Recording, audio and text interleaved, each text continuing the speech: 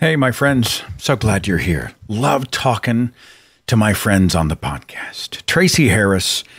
Well, I met Tracie years ago. I think it was at a convention or something. I think I was that guy. I love what you do. I love your work. I was that guy.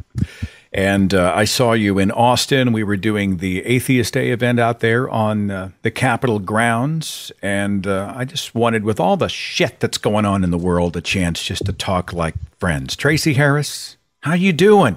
Oh, I'm doing actually pretty fantastic. So right. I hear you're doing okay too, kind of busy. That day at Atheist Day in Austin was bizarre, wasn't it? I mean, we're out there on the Capitol grounds. This was around the time that they were proposing some increased or fortified gun legislation. And yes, those guys were out there at the periphery, and they got the camo on and they're holding the AR-15 and the big flag that says, "Don't tread on me." And I looked at those guys and I looked at you and I thought, Texas, right? I mean, this is Texas. What was your take on the day? Well, as I recall, one of those guys came into the speaker area, which was sort of covered, and the folks that were hosting it were trying to usher him out. And I said, "Well, hold on a minute. I want to talk to this person." So I did sit and chat with him, and he was wearing a camera on his, camo ball cap, and he was taping it for something. I don't know what. I probably should have asked him, "Where is this going to go up, or are you live streaming, or what is it?" Because he was recording it for something. But we had a really good conversation. He was camoed out and had a big flag. I don't remember what he was flying it for, but he had his guns on, and he wanted to have a conversation. He had heard my talk, which was about alliances and forming, allies. And he said, "I think that we could have an ally situation here because I want evidence-based, gun legislation." And I said, "Well, that's right up my alley." So let's have a talk. And so I talked to him about some stats. And I do want to mention there's a super, super fantastic course on gun statistics and education and the state of legislation at Coursera. And it's free, so I don't mind recommending it to people. I'm not selling anything here. But it's by Johns Hopkins. And when the CDC was sort of guided away from doing research on gun control and gun legislation and gun policy, Johns Hopkins took up the gauntlet just on their own, said, "We think it's the socially responsible thing to do." And they have been hosting forums with global speakers and gathering information from all over the planet to put it together and look at policy statements for the U.S. and their recommendations based on evidence for what should happen with gun legislation if the goal is to reduce gun violence deaths significantly. And a lot of folks whose hearts are in the right place, who want, and I know both sides is way overused, but like this guy who came to talk to me, he clearly has, a stake in this.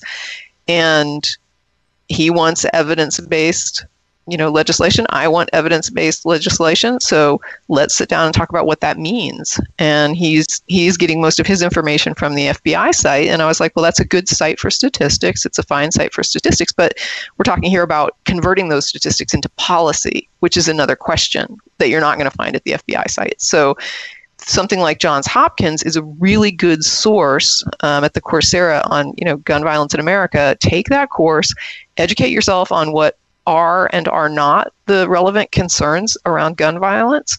And when you have a conversation with someone, you will just be a little more informed. And I was surprised, actually, at some of the statistics. So some of the things that are big areas of conversation in the gun control dialogue are actually not big concerns when it comes to statistically contributing to gun violence, such as mental illness.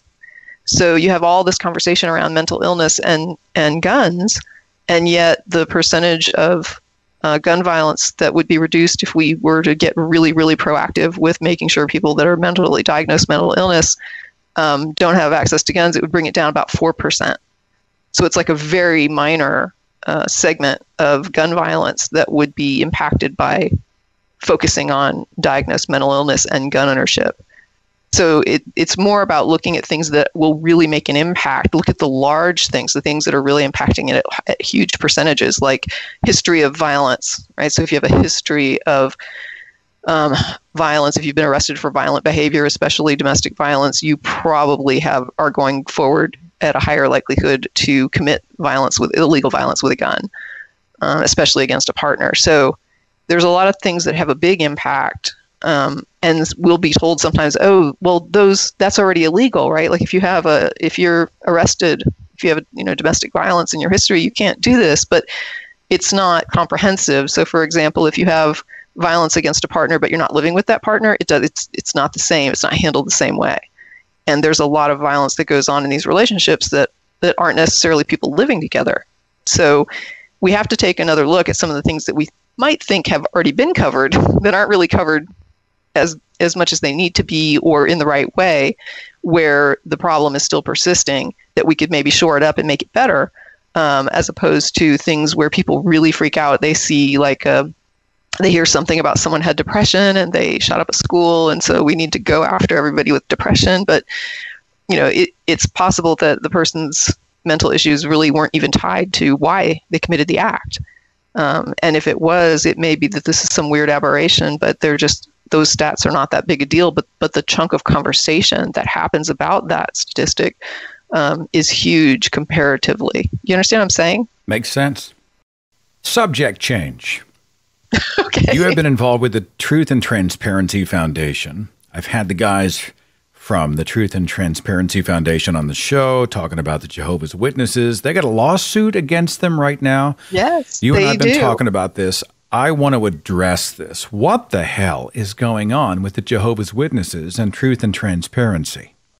It's really interesting. So Truth and Transparency, you say you had them on, and people can go and look that up, but they publish basically the idea, for folks who may not know, 501c3s, foundations that are tax deductible, generally you have reporting requirements, and the assumption is that you're doing public good. So you put in your application, you explain to the government what it is that you're doing and why you are going to help the public and how you're going to help the public, and you get a tax deductible status, and then you're required to do a certain amount of reporting.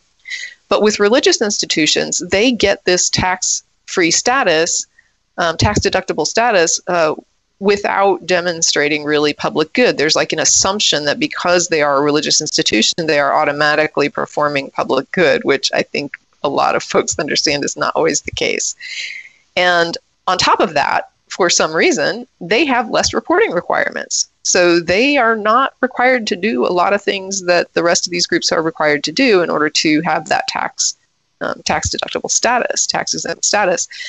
And as a result, Truth and Transparency Foundation has basically said, we will be the reporting. We will handle that part that is not transparent, and you send us the documentations, and if we get them and we can vet them, we will publish them. And so what they are is just sort of a website that says, here was sex abuse that wasn't reported, here is financial information that wasn't reported, and not necessarily, it doesn't even necessarily have to be anything nefarious. Like they reported on the Mormon church holdings that they had this outrageous amount of money, and then later it turned out to be even more, and it was just wild amounts of money just in the stock market, not even their total holdings. And it was just about saying, people need to know this. Their church needs to know this. Do you know how much money your church is really sitting on and how much assets that they have? So sometimes it's just plain, because you're not reporting it, we're going to report it. And sometimes it is actually like abuse or corruption or something going on that they are exposing. But some of their targets, they started out as Mormon leaks, and that's why their targets were mainly Mormons. And then they started to get more information on Jehovah's Witnesses. And so they started publishing situations that were happening within the JW church. And in this particular instance, they have published these videos in order to show what the culture is like there. So the videos themselves were just kind of thrown up saying, this is the culture. Now, what those videos entail are little video, they're like little video courses. And I think there's a GoFundMe site, and I think you're going to be posting that link. And I don't want to I'll put it in the description box. You bet. Okay. The GoFundMe site has an article with it that explains a little bit about what's going on and has some links. Well, there's a link to the videos, and I encourage people to kind of check it out because those videos may not remain up. That's what the lawsuit is about. So right now, those videos are up, and they have been up for a while. The Truth and Transparency Foundation was asked to remove them. They responded with like a legal letter and never heard back. So now, a long time later, they're being this is being pursued again with the church basically saying you didn't respond, or you did respond, but you didn't take them down. And so now we're going to sue you to take them down. The weird thing is they're only suing to take down some of them, not all of them. And what's really interesting is the ones they want taken down are the ones that are not as bad as some of the others, right? So there's one, for example, called the Attack of Gog of Magog. And the whole point to that video is do whatever the church tells you to do, and questioning is evil. And when you see it, you're kind of like, whoa, this is their training materials. The Jehovah's Witnesses produce these videos. They show them at their conventions. And the conventions happen annually. They put out these videos annually. And what's interesting is that the conventions are free and open to the public. Now, they're not going to be attended by many folks who aren't JWs or interested in joining the church. But the fact is, they're free and open to the public. So these videos are not like a cash cow for the church. It's not like posting them is robbing them of any income or infringing on, in some way that's causing damages. I mean, these are their materials that they are putting out. We are crediting them with producing these on the site where we are sharing them. We're not costing them anything to do it. We're not, it's almost like free publicity for your videos. But the problem is that because we have published other things, that when you see these videos in conjunction with the reporting on the abuses, you start to realize that it is a culture that the church actually fosters. Do you remember the movie, what was it, where the guy did the little self thing where he went to McDonald's and he gained a bunch of weight eating nothing but McDonald's? Yeah, Supersize Me. Yeah, Morgan and his Spurlock. whole thing was, part of what he was trying to talk about with the lawsuit was McDonald's actually promotes that people should eat this stuff all the time, right? So it wasn't just about they're serving food and everyone knows it's not that healthy. It was about they're promoting that people should be consuming way more of this than they should to be healthy, and that's not a good thing. And so part of what McDonald's was doing was trying to argue that their food was not intended for, constant consumption, while in the meantime promoting messages saying that this should be constantly consumed. So this is kind of what we're dealing with the JW Church, is they're basically creating this culture and putting it out in these videos. And then when something comes up, like a sex abuse case, and it doesn't get reported, and people are like, wow, how could this go on and go unreported and nobody said anything? And then you see these videos that show what they're actually promoting as far as don't go outside the church and don't question. And if we tell you we're handling something, it might not make sense to you, but you don't need to worry about it. Just do what we tell you. And so when you start to see that culture in conjunction with the documents, it becomes a little more insidious. So they're going after these innocuous videos, like these ones that are not that big a deal. What TTF did was they just published all of them.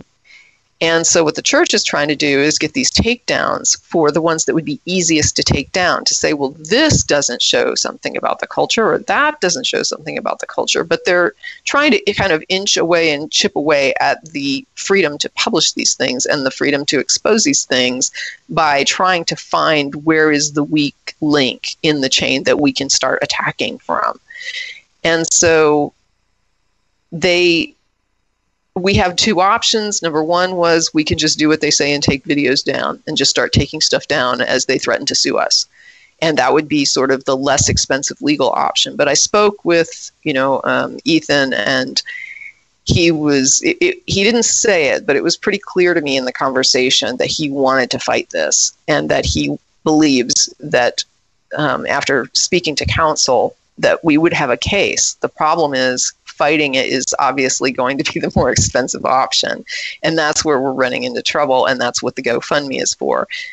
Because we can just, bow to the church here and take the stuff down and start taking down anything whenever they threaten us.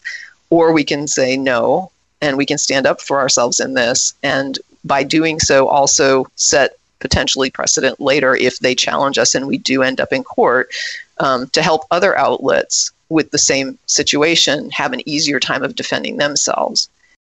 That was going to be one of my questions about precedent, right? I mean, This is kind of a shoot your cuffs lawsuit, right? All right, fine. We're going to show anybody and everybody who tries to show what happens behind closed doors in our cult. We're going to show them. We're going to intimidate them. I mean, this is speculation, but This is what it feels like to me, right? We're going to send a message to anybody and everybody who tries to call us out for what we are actually doing, and we're going to shut them down or threaten to shut them down, right? Right. And they're claiming that what we're posting is not newsworthy because it's not, directly relatable to these articles. But I understand why TTF wants to fight it. And I understand that you don't want to go to a gunfight with a knife.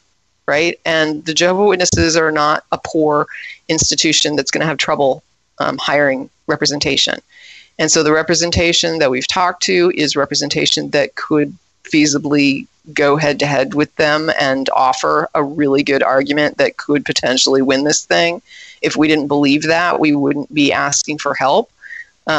It's ridiculously expensive, though. And so the GoFundMe, I think the price that they told us is, I think 20 to 30,000 if we, and this is something I'd have to check with Ryan, but it's like 20 or 30,000 just for us to sort of come back to them and say, go for it.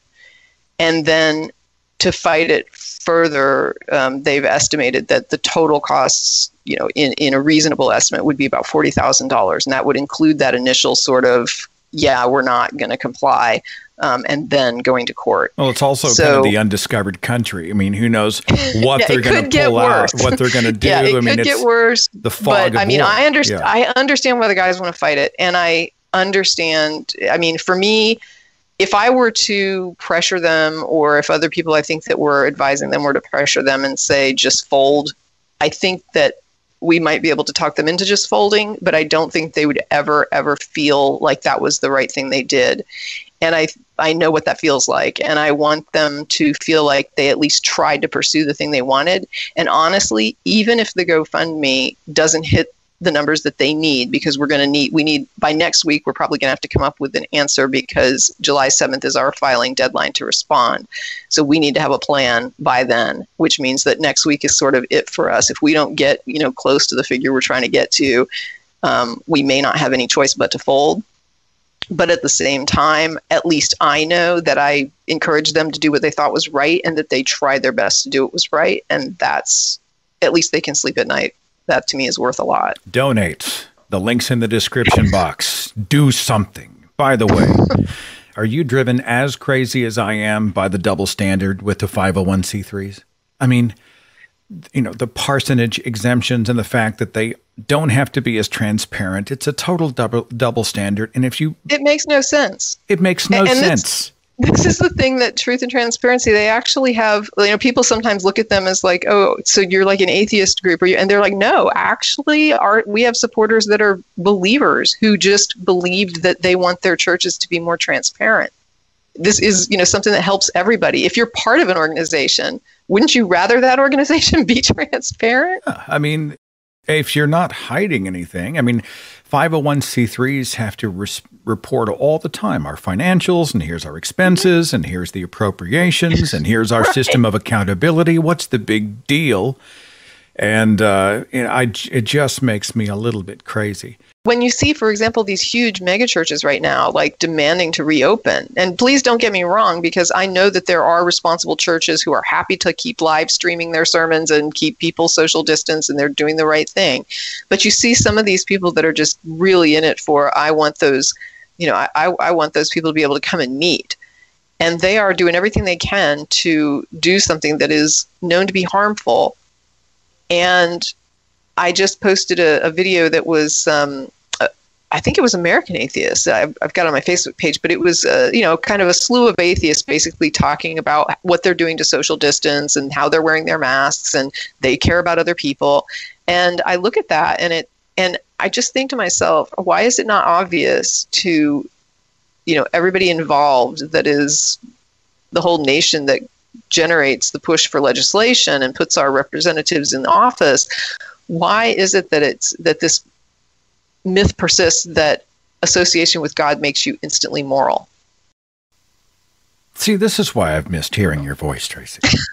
Like, that's a T-shirt, right? That's something I could wear around just as a It's a long T-shirt. That's a big fine big print T-shirt, but it's still you're one of those people like you, and we'll get into what you're up to these days. I'm going to talk about the podcasting and the writing, but your Facebook posts are actually more interesting to me and often more fodder for conversation than like official articles that are sent to me. I'm just like, oh, Tracie said that. And I have two thoughts. First, that's really interesting. And shit, why didn't I think of that? Because it's an angle I hadn't yet considered. So I knew if I had you on the show, we'd have some good conversations. Before I move on to my next subject, let's talk to our listeners. Area code 716. Hi, you're on The Thinking Atheist with Tracie Harris. Who's this? Hi, Seth. I'm Brandon. How are you guys doing? Doing well. Hey. Brandon, you got a comment or question Excellent. for the show? Talk to me. Yeah, I'm interested in a lot of bits of this conversation, but I'm starting to wonder if we're only talking about symptoms. Because what I notice is not just in religious culture, but in white American culture, we have this brutality towards each other. And we don't listen to each other. And that's what I love about this program, is you listen. And it seems to me that with gun violence and a lot of this religious idealism that we're seeing right now, we're kind of getting at the same issue, is religious groups don't listen to out groups. And in our families, we are not listened to. And in our schools and in all our institutions, when we try to bring up different concerns, we don't listen to each other and we brutalize each other. And then you take on top of that mental illness, and now it's suddenly like, okay, I can start to see why there's all these white kids shooting up schools. Because at some point when you're not being listened to and when you're being brutalized by the very people in your own life, and you're screaming out, hey, hey, hey, hey, hey, hey, listen, I'm a person, I have these feelings, I have these thoughts. I'm not sure it's the Christian institutions that are shutting it down. I'm starting to wonder if it's something that's culturally institutionalized all around. And I would like some thoughts on that, because it seems like a very intense thought process.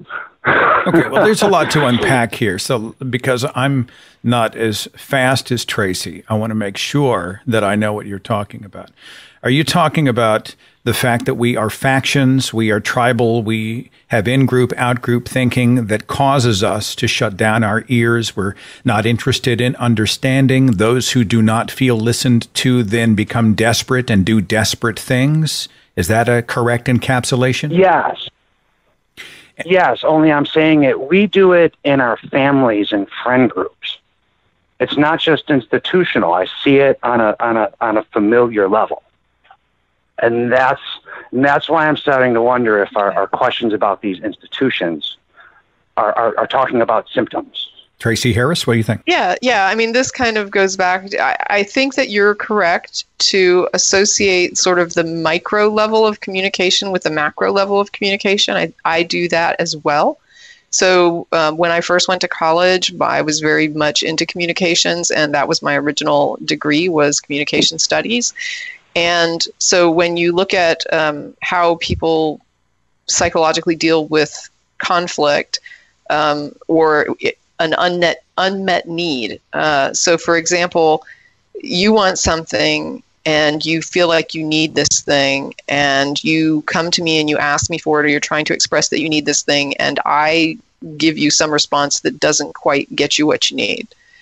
So you try again and you restate your concern and you say, hey, here's what I need, and then I don't get you what you need. Now, the static between you trying to communicate that and me understanding it can come in many forms. It could literally be there's loud construction going on outside that keeps me from actually hearing you. Or it could be that I'm very defensive about this thing, and so I can't listen to you because I've got my own issues with it. Or it could be that you're not communicating it well. There's all kinds of things that could be in play here that make that message not be heard. But the reality is, the longer you go without the thing you need, And the longer you keep trying to get that help to get it, and you are refused that help, or you're not getting that help, or you're not getting adequate help, the more frustrated you become. So you start to get building frustration. And in a conversation, that might turn into like raising your voice, or it might turn into posturing where you just start getting in someone's face, or it could ultimately escalate to striking a person or starting a real physical altercation there. The same thing happens at a social level, right? It's not any different. If somebody keeps trying and trying and trying to communicate a thing to you, and you do not get them what they need, and they keep being murdered in the streets, then your town gets set on fire. And that is a predictable outcome when you understand what happens with people psychologically when they're blocked constantly from being heard. So I hear what you're saying, and I can tell you that from a psychological model standpoint in communication, it is completely accurate. Now, as to how you fix it, that's another story. That becomes an issue of trying to help people learn to communicate better. Right. That makes sense. And I guess that's what I'm trying to get to is in our particular culture, how do you do that? And that's the conversation you're having. And we have a really, I mean, there's no doubt that we have a very violent culture, right? I mean, the United States has high levels of violence compared to a lot of other nations that are as affluent or, in that same category. And it's funny because when you talked about, I don't know that it's, a racially I shouldn't say that. There are some areas in which it is racially specific, especially, what's interesting is that social metrics for white people, we tend to do well. So from a social metric standpoint in societies, like in the US, but where we don't do well, which is at first surprising, is suicide rates. So white people have high levels of suicide rates. But if you think about it and you start looking into it, right, when you start to get more information, white men are more likely to try to commit suicide the first time with a gun. And guns are the best, most successful method of committing suicide. I mean, and that's such a weird way to phrase it, but basically if your goal is to kill yourself, a gun is probably your best bet. And I do not recommend anyone do it. I'm just saying that we have kind of a gun culture, and for some reason, white men will turn to a gun before another method. People who try to kill themselves with pills or, cutting or some other, hanging, other methods are not as successful. And if you aren't as successful in your first suicide attempt, you are less likely to die by suicide. So in other words, it seems like, I mean, I'm not going to say that it's a fact, but it seems like if you don't kill yourself the first time, maybe you don't try so much again.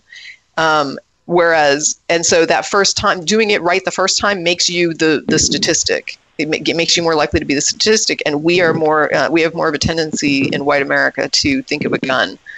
And that drives up our rates. White men have the highest rates of suicide. Right. It's almost like in white America, we jump to extremes quicker. And part of that, I'm wondering if it really is interpersonal communication where we're shut down and emotionally isolated for so long. When I look at statistics, like half of Americans say they have no friends.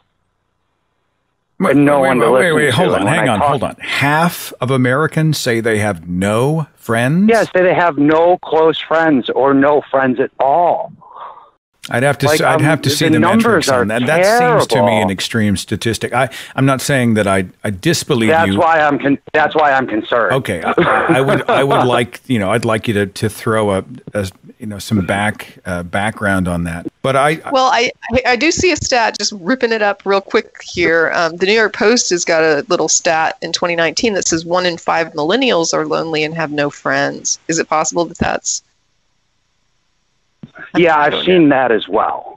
And that is almost universally recognizable within our generation. Is we talk about that kind of openly. And that's also interesting. Can Tracie and I chew on this for just a little bit? And No, please. I'd like to hear you guys chew on it. That's why I was throwing something out there, and I'd really like to hear your discussion. It's a great call. I appreciate your time, and thanks for being a part of the broadcast, my friend. Yeah, thank you, Seth. You bet. You've been a help to a lot of people. Oh, you're very kind. All Thank right. you. Goodbye. Thank you. All right. this is a human problem, though, right? I mean, when he says, yeah. I mean, this is we all. I think in the United States, we're not the best communicating society. But I mean, when he says, "Well, this is a problem with white America," I mean, I get it. I'm going to say, let's be generous and say that he's speaking for his own situation, because he did say like he was mainly concerned about his familial and close circle situation, right? So he might just be saying that among my friends, this seems to be the thing. Why that would travel to white, I'm not quite sure. We could have explored that more, but I'm going to just say that I agree. Overall, we could do a better job of communicating. I do think that when you are there's two separate things, right? You can be an oppressor class that's a minority, or you can be an oppressor class that's a majority, and that's where kind of we are now. And when you have both those things going on with you, where you are both the majority and the main power holder, I think it's more important for you in that position and me in that position to be able to listen. Like, we have to be able to hear, because we are, like one of the things he was describing, we are so insulated, right? I mean, it's very uncommon. It's much more common to have, like, as a white person, a huge circle of white friends, because there's just so many white people, and where you're living is going to generally be like white. And so I'm not saying that is like a hard and fast rule. Like I say, it's a generalization, but when I'm surrounded by people who are pretty much like myself, which our peers are usually who our friends are, it means that I become distanced from the experiences and the lives of people who are different. You understand what I'm saying? That makes sense. Let's talk about, we're talking about the culture that we live in the wake of George Floyd, etc. All right, let's be a couple of white people talking about racism. That'll be interesting. Oh, fun. I'm just going to throw a piece of this is just red meat, I'm sure, for the comment section, and I don't mean for it to be that way, but I want to be able to talk candidly about these very sensitive issues in good faith without people losing their minds. So I'd like this to be an example of how that goes. Are you and I, as people who have enjoyed white privilege for our lives in the United States, is racism baked into us from your perspective? Are we? Whether we know it, whether we can help it, are we racist? I think you were saying you sometimes see my posts. I actually just posted that it's baked in. That for me, when people look at it and they say, I don't see the racism, I was saying that it reminds me of someone asking me how many eggs are in a cake I made. And I say, well, there was 3 eggs in this cake. And so they slice it open and they say, I don't see any eggs, right? That's because the eggs are baked in. It just looks like it's cake, right? And so with us, here's a good way to explain it, right? So the company that I work for, and I'm not making comparisons again to demographics. It's just that this is a similar situation that we have at my work. We make a product that traditionally serves very well certain segments of the population and not so well other segments of the population. From a corporate standpoint, the segments of the population that we don't serve as well, sadly, does not tend to matter, because they tend to be segments of the population that are forgotten most of the time and don't have a lot of the money. So we have come to realize that we are not doing a very good job for disabled people, or people who are disabled. See, that's something I need to work on too. Person first. People with a disability. So when we're looking at our product, if we want to, our product is intended to help people to succeed, right? And so we have got a mission now that is, we will make every user succeed. That's our goal. When we look at what's going on with people that we're not serving, who are not doing as well, who are having problems using our product because they are blind, they are deaf, they have other issues that physical disabilities that may cause them to have to use certain tools that make the product work for them in a different way. Instead of us just tacking on, saying like, here's our product for all the able people, and here's our little extensions for the disabled people that we just threw together because we're legally required. We're losing that attitude. And the attitude we're taking is this product needs to be built with, it needs to be baked in that every student succeeds. We need to make a product that every student will succeed. So for example, when you look at cars, right? Cars, we have cars, and then if you're disabled, you can have a car that works a little differently. But when you start thinking about the future of self-driving cars, that's a car that provides a huge amount of accessibility even to people that formerly couldn't drive. You could literally be blind and get into a self-driving car and get where you're going now, driving, quote, yourself. You understand what I'm saying? Yeah, that makes sense. It's a product that is built to be accessible to far more people, because instead of looking at them as these sorts of extra people that don't matter and don't count, you're making a product that you're going to say everybody has to count, and we're going to do everything we can to make sure that we're being inclusive and accessible to as much as we can do, whatever we can figure out. And so we're going to make sure that you're going to succeed as a driver if you're blind. You're going to succeed as a driver if you have no arms. You're going to succeed as a driver if you have arms and can see. We want every driver to succeed. We want to make a car that lets everybody get to where they're going and do what they need to do. And so when you have that attitude and you look at, for example, so if you and I are working on a product and we have a product and we're looking at the statistics and we find that 90% of our users or abled people have a great rating of our product, but only 20% of the disabled population says they use our product and like our product. Would you say we have a problem there that's related to ability?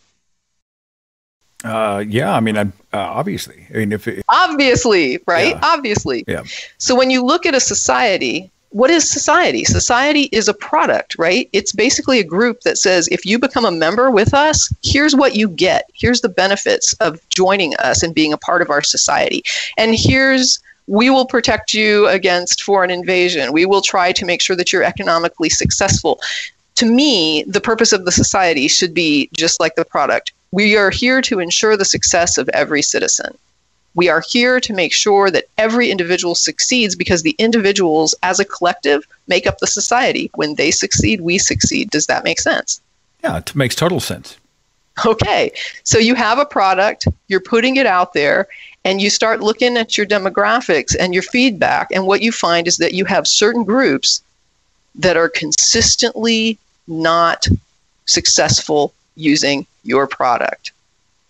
We have a problem, right? So if I find that when it comes to education, to healthcare, to mental health metrics, to economic earning, to heritable wealth retention, to justice system A to Z, and there are demographics that are constantly not doing as well, right? And we see, for example, people that are economically disadvantaged are probably going to be doing pretty bad across the board, would you say? Yeah, absolutely. Okay, yeah. If we look up these stats, we're going to see that the wealthier you are, the healthier you're going to be, the more educated you're going to have access to, the better healthcare. If I can jump in quickly, though, this is where the Fox News conservative says, this America, I mean, just pull the success story sort of backdrop of this country is filled with people who overcame, who, quote unquote, pulled themselves up by their bootstraps. And okay, but we can nothing. say that about the blind people. Can we say that then about the blind? There's 20% of blind people here that said our product is rated well. So who cares about the 80% that are having trouble with it and think it sucks? I mean, I agree with you. I'm just playing devil's advocate here because, you know. Right, but what I'm saying is they're basically saying, screw the people who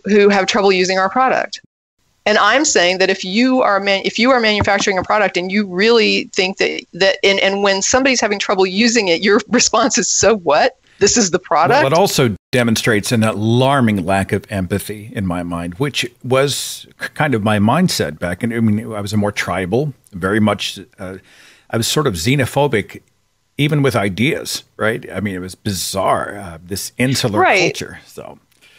But I guess what I'm saying, though, is you have to admit that your product is not suited to people who are blind when 80% of them are having trouble with it. Okay. And you can see a statistical, issue here that is significant, where one group's okay with it and one group's having trouble with it. So your product is not conducive to blind people being successful with it. All right, so let's draw a parallel between what you're talking about now and United States law enforcement. right?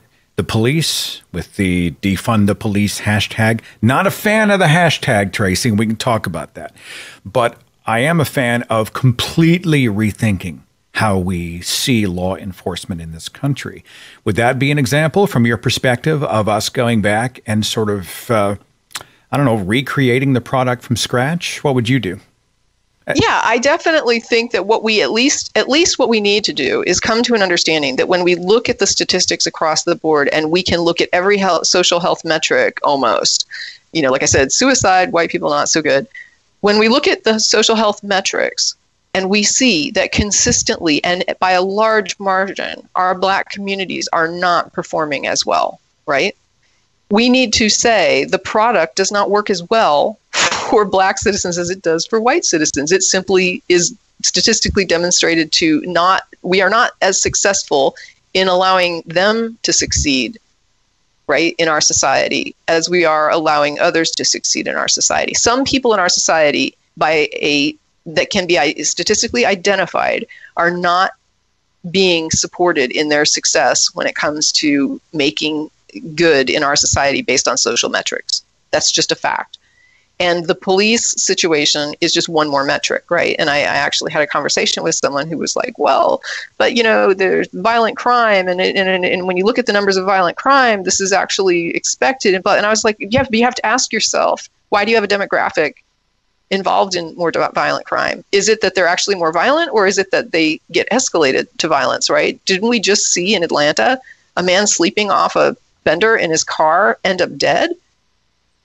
Like, could somebody have not called his family? Could somebody have not have just tried to identify him? Can we see your ID? Can we maybe get in touch with somebody in his, next of kin, wife? Does he have a wife? Does he have somebody that we can contact that could come down here and help us kind of clean this up? Or do we end up, just trying to pin him down, trying to get handcuffs on him, losing our taser to a drunken man while we're two of us on one of him, and then shooting him as he runs away? I mean, was that the right answer? And when you see that categorized as, now we have a video of it, but if we didn't, he'd probably go down as somebody who was killed resisting arrest violently, right? I mean, wouldn't that probably be the report? Absolutely. Yeah, so he's killed in a violent crime. Really, he was killed for sleeping off a bender. I mean, that's, to me, the problem is that this escalated, and so... And it escalates more often than not, leaning in a specific or against a specific demographic of the American public. Yeah, I mean, I think that's where people kind of give me pushback. But my answer is, however you want to slice and dice it, we can look at the stats, and they are statistically, it's not random, right? I mean, there is too many more instances when you look at the Black community and you look at education stats and you look at housing stats and you look at financial stats and you look at, when you just go down the line, healthcare stats, mental health stats, just go down the line. And what you're going to see is that they are having difficulty using our product. We have a product that does not make it easy for them to succeed. No, we agree. I mean, I was trying to say and what to you me, were what saying. I'm You just saying said it better. And so what we're doing here is when that is broken down into finances, when you look at it from a poverty versus entitlement standpoint, then what you're saying is that, hey, we have a problem here with users that are less economically advantaged, right? Or they are economically disadvantaged. They have a problem succeeding in our society. Our society is not set up to help them succeed. And when you look at it and you slice and dice it racially, you see that there's actually racial stats here. And like I said, if we were doing a product, we'd want to know. And we would say there is a racist component to how our product is not working, equally for all our users. And that's what's happening with our society. And we need to look at where it's not working. And instead of getting upset about, whatever it is people are freaking out about, we just need to say, look, the product doesn't work for these people. We've got a product that works great for some of us and works really crappy for others. And we have to quit treating them like they don't matter, and that if it doesn't work for them, so what?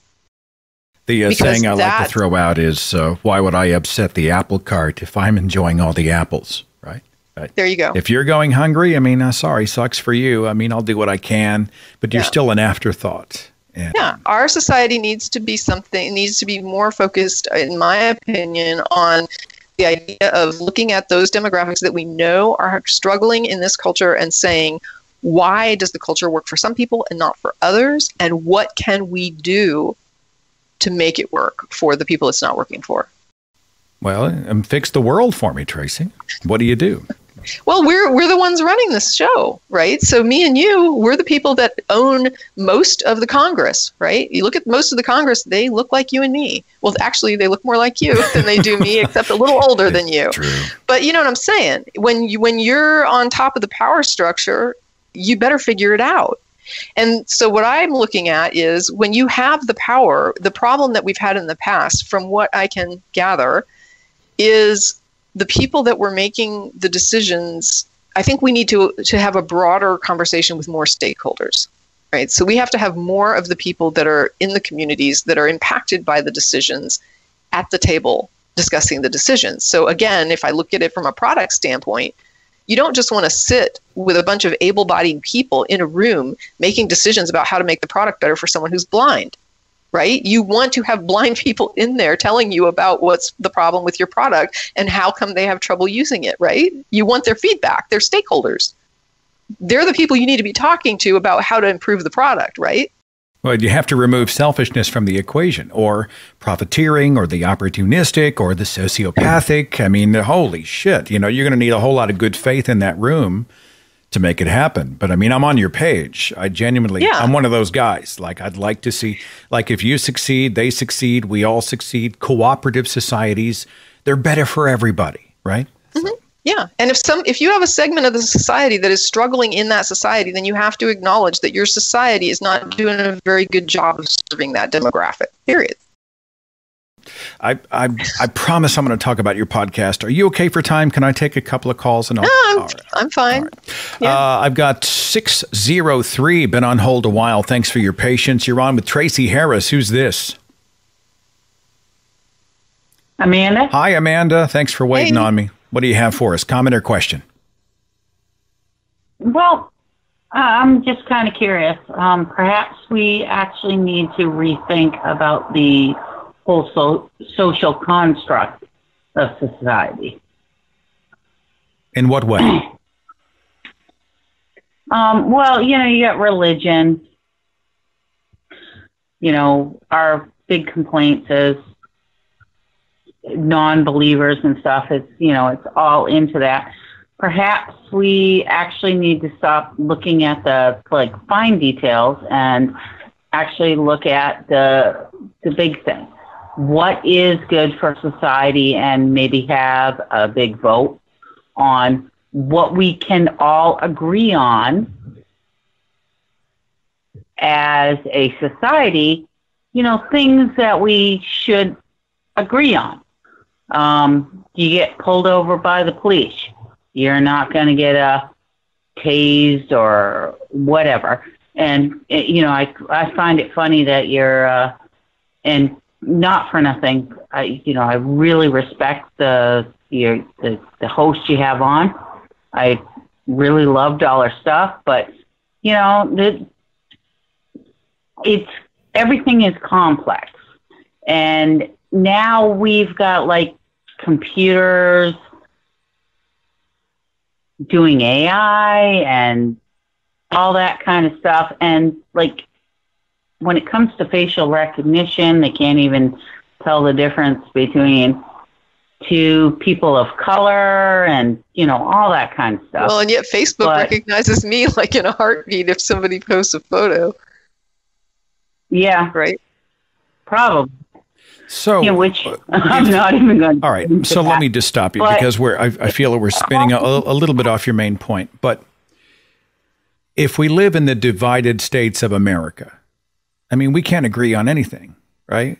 We have people who are philosophically diametrically opposed about many of the basic, what I think Tracie and I and you would consider human rights issues. There's a huge swath of people who they fundamentally disagree on that. How would you bring us all together to have that conversation where we all are in lockstep? Can I interject just one thing before we get to that? Healthcare and DACA. In 2016, when we got a new administration that took office, those were two issues where America was very greatly united, right? Healthcare we were all united on healthcare. Everybody wanted it. Yeah, everybody felt like we either need to change it so more people get it, or we have it. But it had to, there was this idea that we need better health access. Okay, hang on. Forgive the interruption. I want to make sure I'm clear. They weren't necessarily agreeing on the methodology, but the philosophy that we need health care for our citizens, right? Because they argue about single payer or privatization, et cetera, right? I guess, yeah, but when you talk about they argue, it's important to look at the numbers, like who is they, right? Is they the representatives or is they the people? And what I'm saying is when you look at people wanting coverage, people want to be covered. They want access to health care. And there is this narrative that has become more divisive of, oh, you're not going to take away my private insurance. That has been drummed up in the last few years, right? As a result of, we had the ACA was a really rough push, right? So that's a long 8-year story of battle. But at the point, everybody wanted to see healthcare revised. Let's just go then with DACA. If healthcare is going to be confusing, DACA had high rates of the U.S. being in support of giving these people status for citizenship, right? We had like 80% national support for that. There was no conflict. And we still don't have it, but not for lack of unity. You see what I'm saying? Maybe it's actually our election system.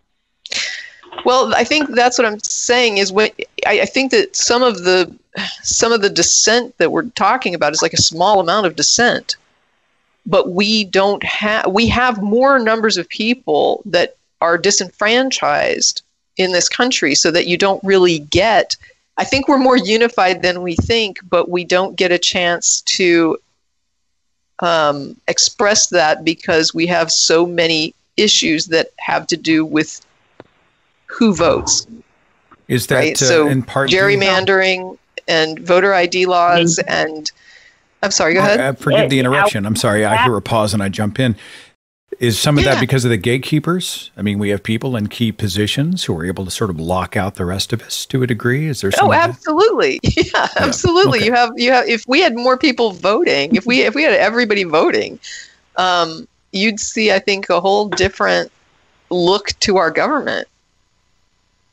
Yeah, we've got fights about people that can't vote because they're actually working and can't get a mail-in vote.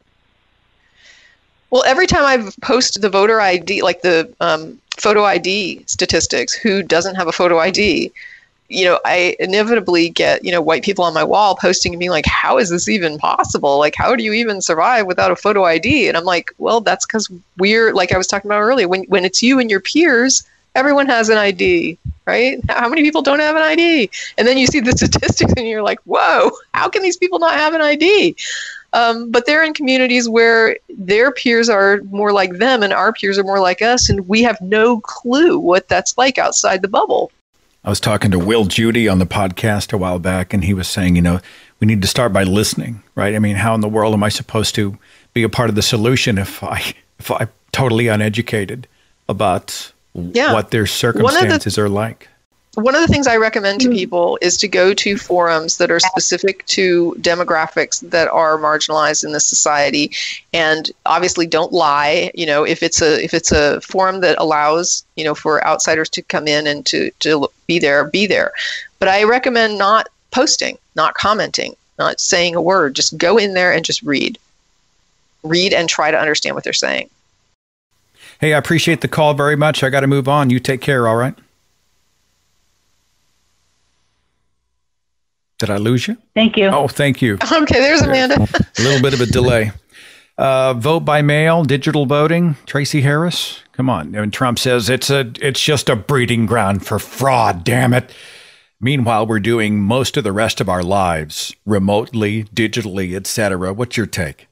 Yeah, the number of cases of voter fraud, of real voter fraud, are ridiculously few. So that just, what I had somebody say the other day, they were like, oh, something about dead people voting on some voter roll. And I said, no, the dead people aren't voting.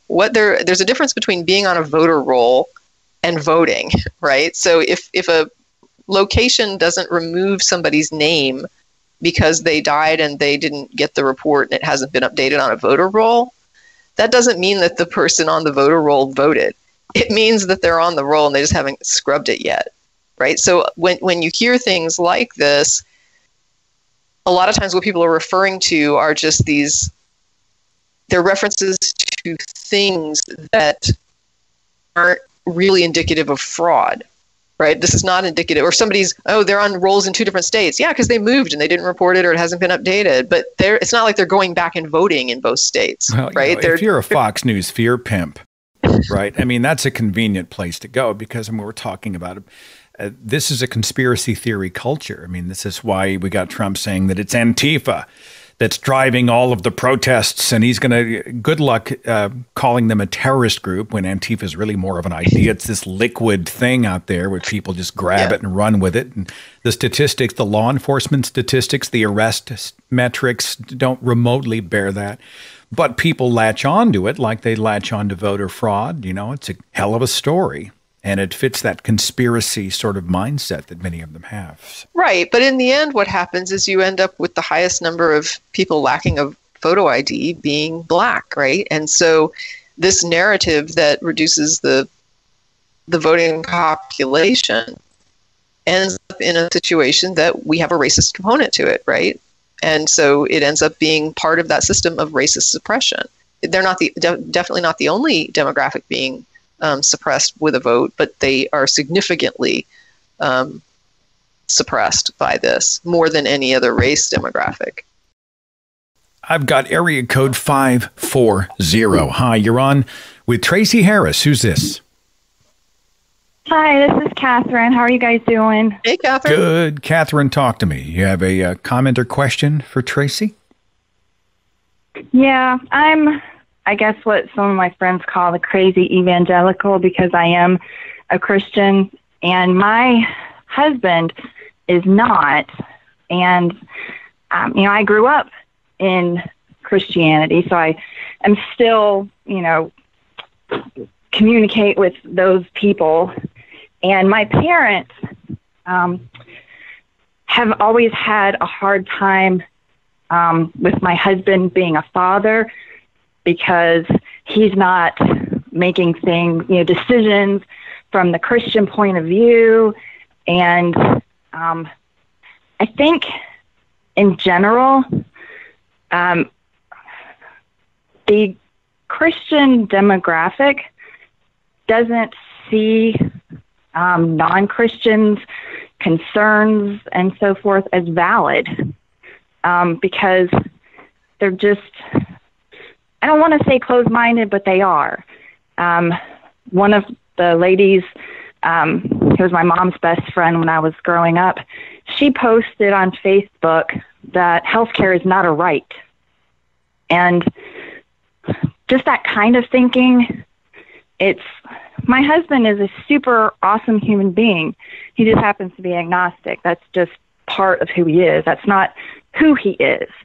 And it's hard for my family and my church to see him as a human being with, valid thoughts and ideas. And, I have moved from, I didn't go to church when we first met, so I had kind of walked away from the church for a while. And then my thinking is politically and socially not in line with my parents, and they think it's all my husband's fault because he's, deluded my mind. And so I guess there's so many things I could say. I'm talking to you guys as I'm listening to you, but validation, I guess, is just my main point is, the religious society doesn't see anything other than their point of view as valid. And that's got to change because we're all human. We all have basic needs. And I think, Tracie, you said something about, what was it? I forgot. I have big brain farts. I'm disabled. I'm one of the, I mean, we did have a discussion about needs not being met. I don't know if it had anything to do with that. I don't remember. That's okay. But thanks for taking my call. I'm so glad that I got on the live and that I get to listen to you guys. You rock. And I hope you have a great rest of your day. Oh, you're very kind. Thank you. Yeah, but Bye. she brings up a good point about respecting agency, right? Respecting the agency of others. And that's always been an interesting thing to me because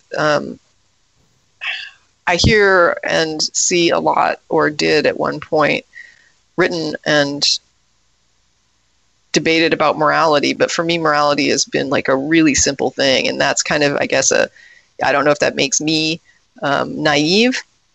But one of the things that I look at is when you start studying moral tendencies in other species, morality becomes, I think, put into a more narrow focus, where you test, two dogs to see if they understand fairness between the two of them. And one of the things you begin to notice is that they're testing two dogs and they're testing two rats and that this seems to be an intraspecies tendency that they're looking for, right? You wouldn't test a dog to see how it responds to a rabbit if they're treated fairly or unfairly. And part of that is because most of those dogs are going to eat that rabbit. So when you're looking, and you wouldn't consider them to be sociopathic dogs for eating a rabbit, you would just say that's what a dog does, right? But you would think it was sociopathic and weird if a dog ate every other dog that you put in there. You would say something's wrong with that dog. And when it comes to people, we have the same ability to recognize other human beings as being like ourselves, right? The dog recognizes other dogs in a way that it doesn't recognize other animals. It can recognize other animals, but doesn't really interact with them the way it does forming social groups and things like it would with other dogs, or wolves with wolves, or animals that interact on a social level. And with people, we're extremely social, and we recognize each other. And what's interesting is that historically, I think this is nothing profound, many people are aware of this, but historically you have all of these sort of golden rule statements, right? So the platinum rule, do unto others as they would have you do unto them. Or you have the golden rule, do unto others as you would have them do unto you. Or you have other past rules like don't do things to people that you wouldn't want done to you. This idea of recognize the humanity in the other person, recognize this other person is a human being, right? Like you, recognize yourself and what aspects of yourself are in this other person that exist in the group of humans, right? For me, when you stop doing that is when every immoral action starts to take shape. You can almost always trace them back to someone who did not have the same level of respect for another as they had for themselves, right? They disrespected the humanity of someone else and did not really see them as equal to themselves. Because I wouldn't do this to you if I saw you really as, would I want this done to me? No. Well, then why am I doing this to you? Or would I want someone to do this for me? Yes. Then why am I not offering to do this for you? When what she was describing, that idea of saying what we want matters and what you want doesn't matter, denies the other person their humanity because you're denying their agency. You're saying that their agency is somehow either secondary or not even relevant. And you can't really do that in a society. How much of that do you think, and I know we're not looking in her windows at the moment, honestly, I wish I had asked. She said she was an evangelical Christian. I kind of want to know how she herself gets through the evangelical part of her Christianity to address, the biblical claims about the non-believer, etc. But I mean, I was really at the time more interested in her family. How much do you think their political interests in othering someone else come into play, right? Because if you're morally inferior, by implication, I am morally superior. It's sort of this, I call it theological masturbation, right? I mean, I am kind of holier than thou. This has been the calling card of the pious since time immemorial, right? Well, I'm reserving my human status, and I'm relegating yours. I'm making you less human or non-human. That's why they call it dehumanizing. And I feel like when you deny somebody's agency, when you literally deny them a voice, like for their rights, for example. So if you're stripping somebody of rights, we just saw the SCOTUS ruling, I guess this morning is when I first saw the SCOTUS ruling for the equality for LGBTQ community, trans and gay people. Now they're considering that gender or sex discrimination, I guess, under the Civil Rights Act, they're going to include them. And the SCOTUS just said, yes, they're included. When we're talking about sex discrimination against gays and trans people is under that, would fall under that. And so they're protected now by existing law. Well, when I want to basically say everybody deserves to work and not be fired spuriously except for you, I mean, what am I saying there? Yeah. These laws are supposed to protect all of us. They're supposed to be there to protect us as human beings and as citizens. And when I say that you are exempted from those protections, I'm literally saying that you aren't as equal. Well, and I have a vested self-interest in having more than you have. Well, if I'm of that mindset, how much does the court come into play? You don't have to answer this, Tracie Harris. You don't even have to give me the time. I'm not a lawyer. How much does the Supreme Court come into play when you're thinking about your vote in November? I mean, are you? Oh, it's huge.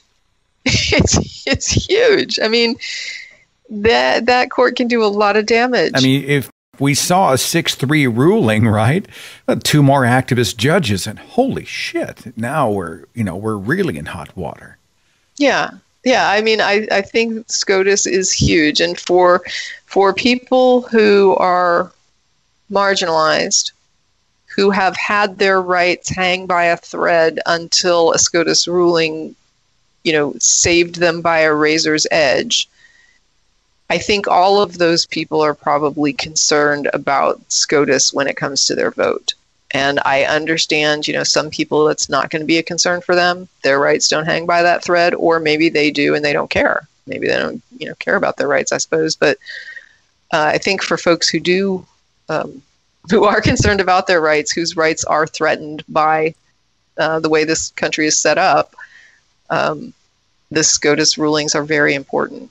I mean, I don't know that there's anybody that didn't know that. But well, I mean, I see some people say, it's not my fight. It's not why I'm. Well, for some people, it's not their fight. I mean, I'm not saying that I would necessarily agree. There are times when I get involved in a thing just because I'm trying to amplify the voice of somebody who's not being heard and somebody who is getting their rights stripped, and it doesn't affect me, right? But I certainly think that the more something affects me, the more I'm going to care about it, and that I don't think is necessarily wrong. I think that most people, like, for example, if you're homeless, I'm not going to come and bug you about why you're not doing more for trans rights, right? I mean, like a person who's struggling, the more you're impacted by some, horrible things, the more you're kind of tied up right now with your own stuff. But if you can afford to be there for another group and you're doing okay, I would tend to think that we do have like a social obligation to one another in a society to sort of, like I said, make sure the product works for everyone.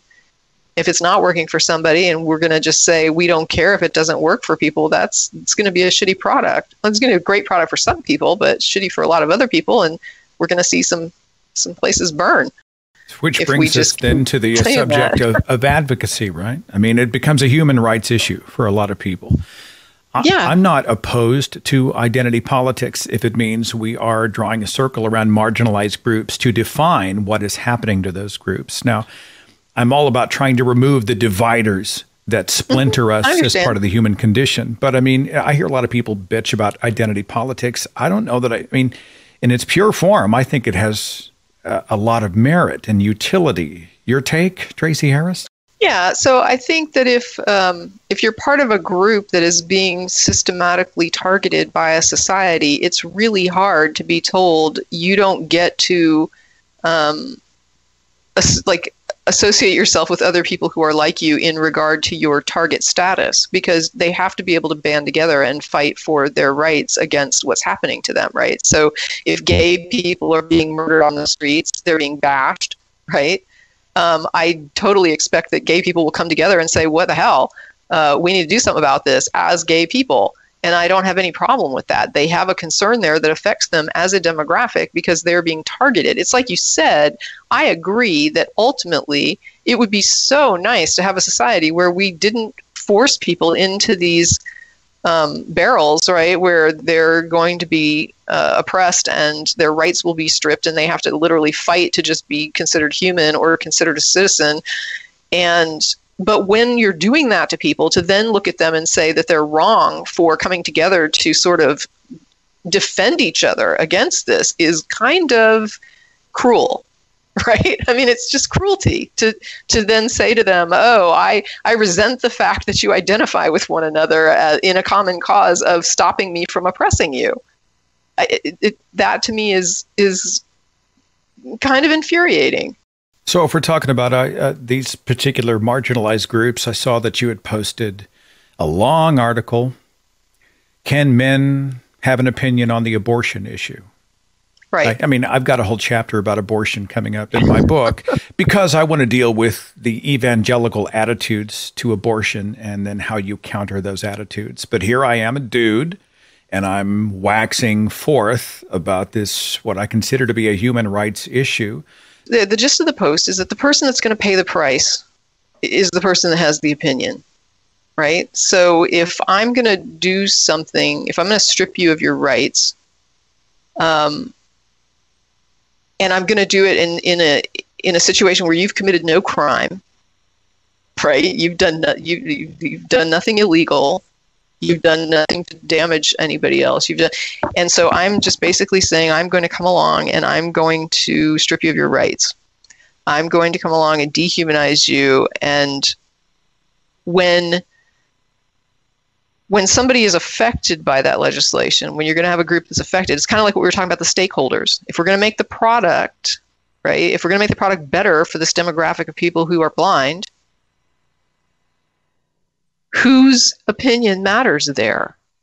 You know, obviously we're going to have concerns around finances, right? Like, do we have the resources to do what needs to be done to the product? Can we do it? How do we do it? Can we do something else? But ultimately the people who are going to be affected by the product are the ones that are going to have to tell us, you know, what it is they need there. And so you have this community that is affected, and it's basically people who can be pregnant, right? And the people who can be pregnant, and especially those who are pregnant, are the ones impacted by whether or not they're going to put their lives and health at risk to gestate and birth another person. For somebody else to tell them that they have to do that or that they can't do that, really their opinion needs to be the weight. The opinion of the person who's going to have to do the duty. And the advocate, the person that's, and some people take issue with the word advocate, but just the person who is trying to support that, I like it. One of the things that I was talking about was the difference between amplifying voices and having an opinion. Okay, so when you have a community like the Black community where things are going on, and I stand up as a white person and I just start spouting my opinions on it, and a Black person stands up and says, that is not what's going on. Like, I live in this community and this is not what's going on. You know, and what I'm saying, even if I'm trying to be somebody who's helping them, if I'm just saying what I think and I'm not really expressing the reality of what's going on with them, what they're living day in and day out, and I'm giving an opinion on what it's like for them, and it's not right, that's really, really dismissive of their reality when I, as a white person, presume to say this is what it's like being Black, and this is what Black people need or what they want. And when I'm doing that and I'm off base, that's dismissive, and I'm talking over them. You see what I'm saying? Yeah, instead of amplifying the message that they can speak to from a firsthand perspective. Right. And I had a situation recently where I had the communities are going to have disagreements, right? And so that was what that post kind of dealt with was, okay, let's say that you are the guy and you recognize that, hey, this woman, it's her life and health at risk here. So she's the one that has to make this decision, not me. So if you recognize that and you're saying, so wait a minute, if I don't get an opinion, does that mean that I don't get to advocate? And it's like, well, yeah, you get to look at the situation. So you've got some women in the community who actually are anti-choice. And you have other women in the community that are actually pro-choice. The reality is that a woman who is pro-choice is not denying the woman who is anti-choice her capacity to do the things she wants to do for herself. If she wants to put her life and health at risk, the pro-choice woman is not telling her she can't, right? She's not imposing that on her. But the anti-choice side, or what they call the pro-life side, very much is stripping the ability and the autonomy and the agency of the woman who says, wait a minute, I'm not willing to put my life and health at risk for this. Well, you don't get that choice. So there's a clear divide here where you've got one side that is oppressive and one side that is not, right? One side is saying, I will allow you as a pro-life person to put your life and health. You can refuse medical attention and go to your death if you want to bring this child into the world. That's your choice. Do what you will. You have your freedom, and I respect your agency to be able to make that decision about your own health and life. And so for me, the idea is when I look at a situation in a demographic of which I am not a part, but of which I feel some moral obligation to help, I tend to ask myself, where's the damage, right? So which of these sides is oppressive versus not oppressive? Which of these groups is advocating for something that would do harm to another side of the group or other parts of the group? And which of these people are arguing for something that would actually liberate them in some way or make them more human, grant them more human status under our legislation? And when I look at that, what I try to do, to the best of my ability, is to take up for the side that is advocating for greater rights and less oppression and amplify that voice. I pay attention to what they're saying and I try to understand it. And if I'm going to speak it, one thing that I learned recently, because someone called me out on something, and so I went back, took a step back, I thought about what I did, and I thought about how I could do better. So from now on, when I go to amplify something, I'm going to make sure that I post with a voice of the community. So if I'm going to say, this is upsetting to this particular group, I'm going to lead with a voice within the community saying, this is the problem and this is why it's a problem. And then I'm going to support that opinion. And there are times when I have had to make decisions about which voices to amplify, where I've had, I follow a lot of now threads for Black community activists, and they don't always agree, right? I have some that are big Sanders supporters that loved Bernie Sanders, and I've got some that hated Bernie Sanders, and some that are really pro-Biden, and some that, think X, and some that are like non-X, it's just, but I follow them all, and I try to listen, and then I try to figure out who is making the best points about what is the oppression and what is a good way to handle it, a good way to view it, as opposed to somebody, for example, in a community who's not harmed by it, right? So for example, I may not care if I have kids or don't have kids. And so I'm just like, well, if I get pregnant, of course I don't care, and I'll just have the baby, and it's not a problem for me. Financially, it's fine, and I don't think it's going to be a big health toll. I don't have concerns there. So as a woman, I just don't care. Like, go ahead and, take the abortion rights. It's not a big deal. Well, I might not be the women's voice you want to listen to in that regard. You might want to take a look at the women who do have a problem with it and find out what that is, right? Like, because I'm saying basically it's not a problem for me. But is it a problem for someone else, and why? And are they making a good argument for why it's a problem? And if they are, you might not want to go with the woman who says, sure, oppress me, I don't care.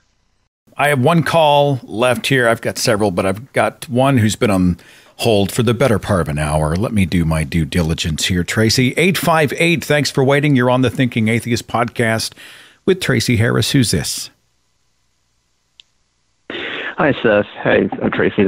This is Bruce. Hey, Bruce. I'm an admirer of your show, and hi. I've heard you on Matt Dillahunty's show before. I really, really admire the way you think. Thank you. I find very, very little to disagree with the both of you on the issue of identity politics and what you were talking about, the oppressed. But if you two don't mind, in good faith, I'd like to play devil's advocate here. Yeah, sure.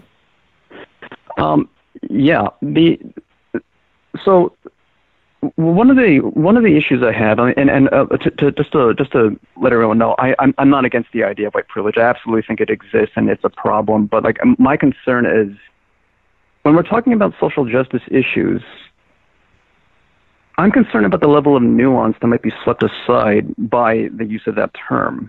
And I'm an Asian man myself. And because of COVID-19, there's been an uptick in Asian American hate crimes. And it was great to see the entire community just rally around us. And, just if you see racism called, I was totally on board with that. But something happened that just really, really disturbed me. I have family in Hong Kong at the moment, and China is just really trying to upturn the legislation, just trying to put their influence over Hong Kong. China is now involved in putting Uyghur Muslims into concentration camps, and they mishandled how COVID-19 is. They did some stuff that's making COVID-19 very difficult to handle around the world, and I was absolutely appalled when I had a friend of mine who was white who threw out a social media post just calling out China, and I was appalled to see other people telling her, you know what, you're being a racist just for saying China, and just going so far as to say, like, going along the whole check your white privilege narrative. I'm like, guys, this is a white individual calling out a country for genuine human rights abuses that are hurting minorities in their minorities. I totally hear you on the need to look into oppressive elements in our culture, but my concern is: are we losing the ability to hear nuance on all sides? It's like if there's not. Before you even go on, though, because I hear you. So this reminds me very much of is it a valid criticism of Israeli policy, or is it anti-Semitic? Right?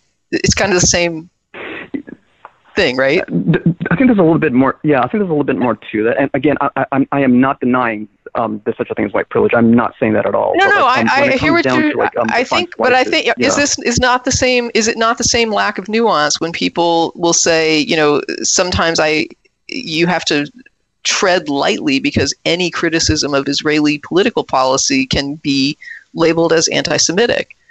Even if you're literally just saying, no, I'm just talking about their policies, like their policy toward Palestinians or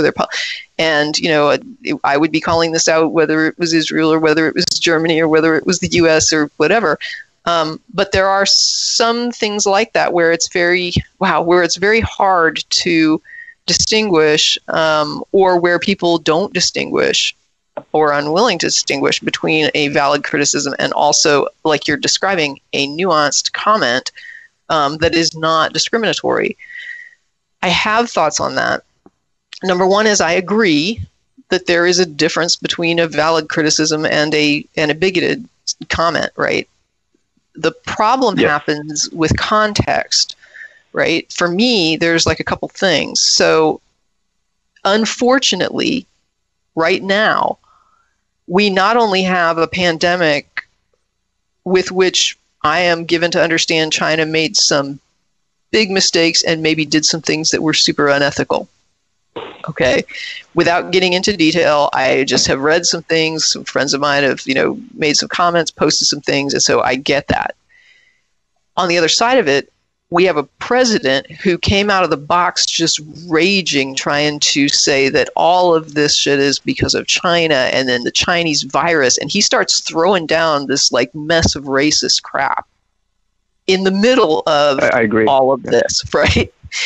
So now you've got this hodgepodge where there are these valid criticisms about China that can be levied but it's now in the middle of this maelstrom of bigoted anti-Asian sentiment that is just going on and raging. I'm glad to see that it's kind of, I'm not going to say that the anti-Asian stuff has died down, but I will say that, his rhetoric has calmed down. And the problem that happens, it's like a thread where somebody jumps on and they start saying something about Muslims, or this criticism about Muslims. And somebody else jumps on and says, well, blah, blah, blah, and they start throwing down slurs, right? They throw a slur, and you're like, whoa, that's Islamophobic. That's not just a criticism. You're starting to get bigoted now. Then what happens is you get this thread, and it's just a big hodgepodge, and some people are trying to have a conversation about criticisms of the religion, and some people are having some conversations about the culture, and some people are being just full-on bigots, and some people are a mix of bigotry and criticisms, and it's just a mess. I think that it's fine to have a conversation about valid criticism, but I also think that we have to be really careful when it comes to a situation like after 9/11, bad time to start saying, let's have a conversation about the problems with Islam, right? Really bad timing. You have all the bigotry that's going on, right? I mean, well, I feel like I'm talking a lot, and I am, but the point is, when you have a situation where people are at risk, that may be the time to bite your tongue, even if you have a valid criticism. And I don't disagree with that. I think there's a lot to what you said there, and but my only concern is like when the dust finally settles, are we capable of having an incredibly nuanced conversation with anything that even tangentially touches upon race or ethnicities? It's difficult to bring up because I've been a liberal my entire life. And it seems like, with rare exceptions, if you raise a point of contention that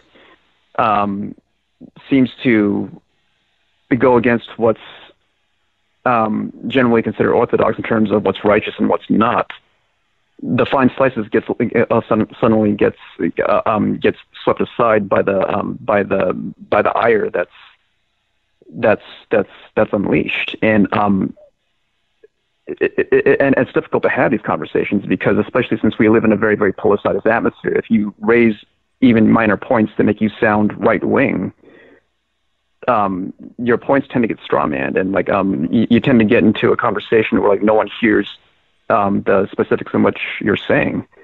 And no, I mean, you're right. And, you're not wrong, but the problem is it's the mess, right? Because you sound like somebody that's pretty level-headed.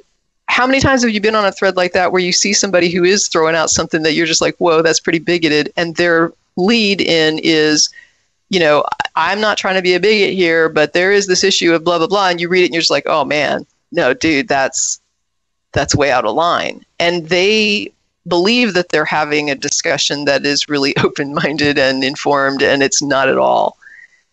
Do you know what I'm saying?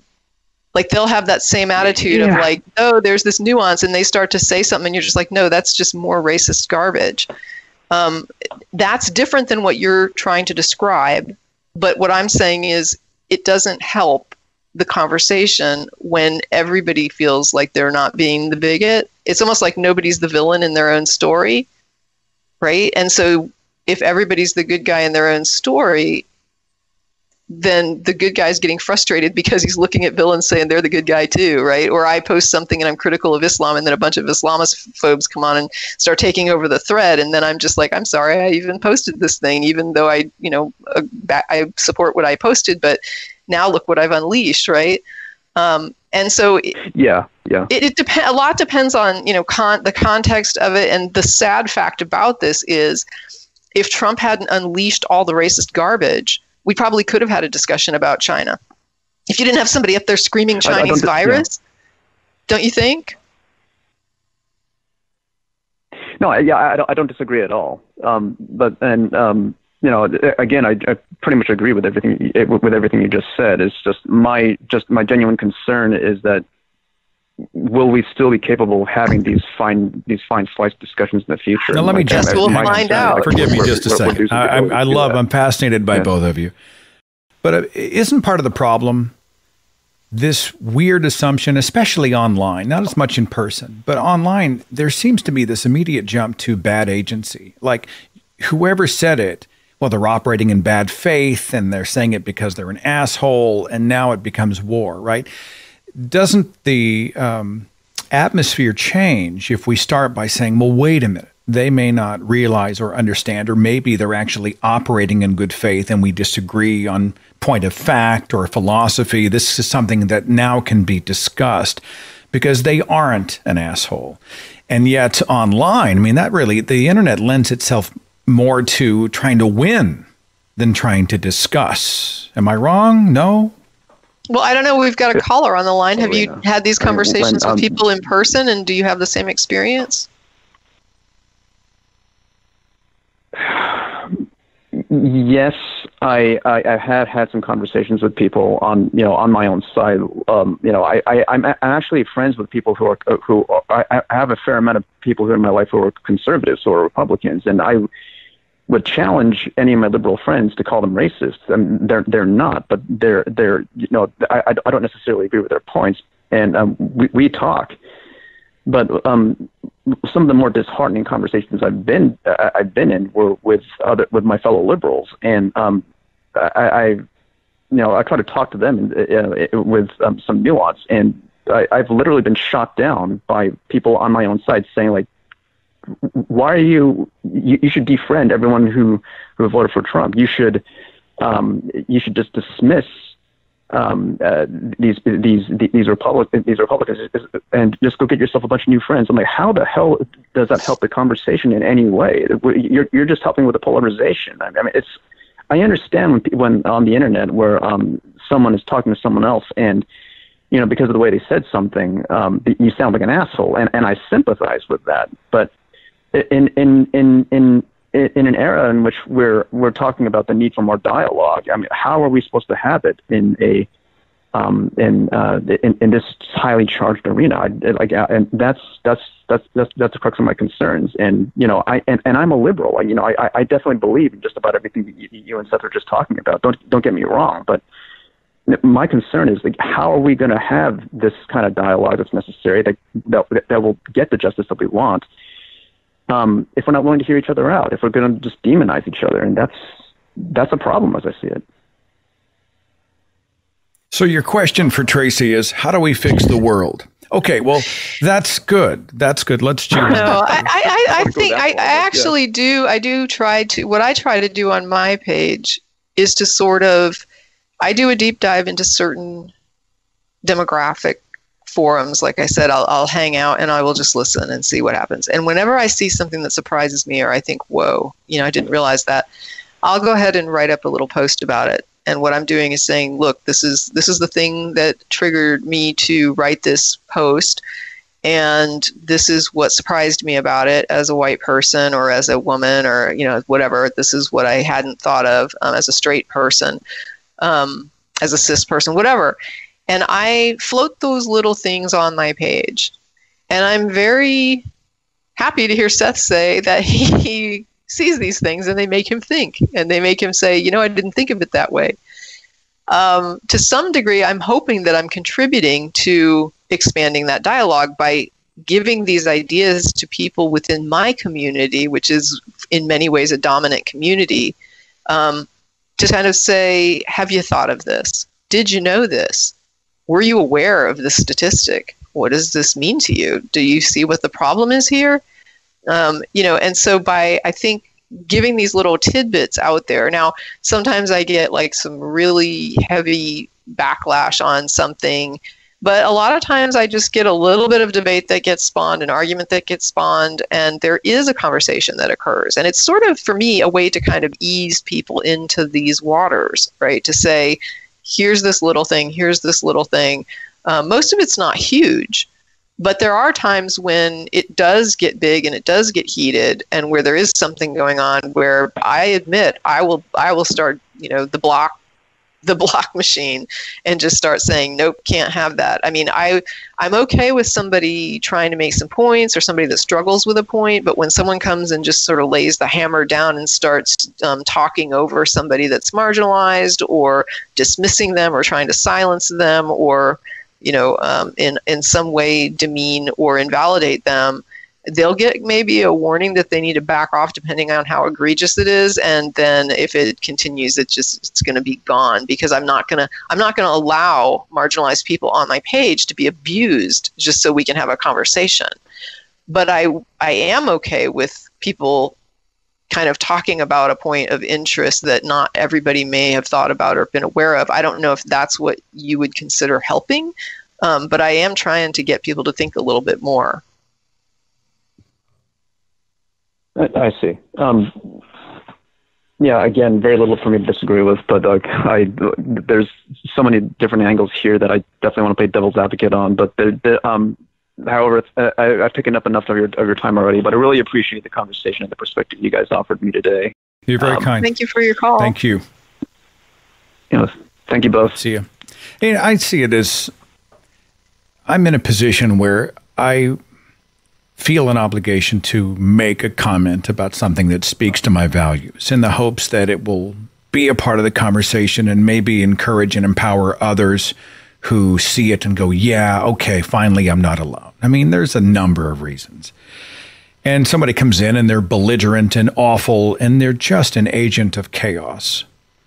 And I don't use the block button a lot, but I have found myself using it more because you don't get to come into my living room, right? I mean, and abuse people. And of course, then they'll find another way to reach out. But my free speech, right? You want an echo chamber you don't ever want to be disagreed with. And it's really not about that, is it? Mm-hmm. So I found... No, I mean, that's exactly how I see it. If I had a house party where a bunch of people were, and there was a disagreement going on, I would allow the disagreement to go on. And I might even allow people to, hurl swear words at each other and be like, okay.